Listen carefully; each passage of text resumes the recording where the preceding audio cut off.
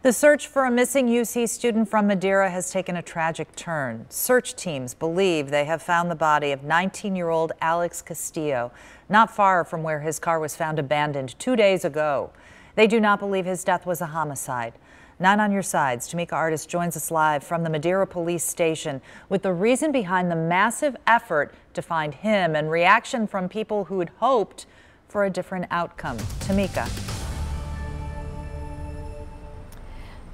Yeah, Kristen, it's been a tough day for Cedillo's family, his mother and father, his brother, and also the investigators here at the Madeira Police Department. They had hoped and prayed for a different outcome, but less than 2 hours after resuming their efforts this morning to find him, search teams found a young man matching Alex Cedillo's description dead off of a hiking trail in Whitacre Park.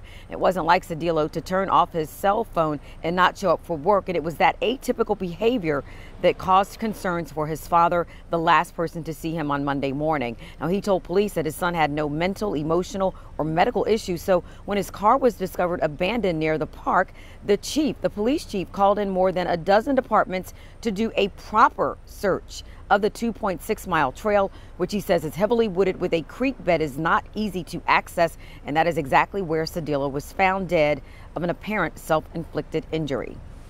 Obviously not the outcome. Our best case scenario for an outcome is to find the individual alive and well, and unfortunately that's not the outcome today. A lot of us have children this age. I know I do, and kids are under so much stress these days, and you forget that they're still fragile kids. All right, well, the coroner will use dental records and also fingerprints just to make sure that this, in fact, is Alex Cedillo. We're told that they're also going to be using that autopsy to determine the exact cause of death. As for Whitacre Park, his family says that that is a place that he would often go to along that hiking trail to take pictures for his art class.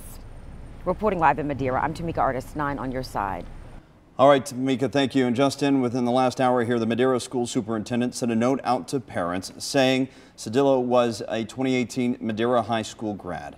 The superintendent also wrote, quote, "Our hearts are broken for the Cedillo family, as Alex was a vibrant young man that we all loved." Counselors are also available for students who are struggling with the loss.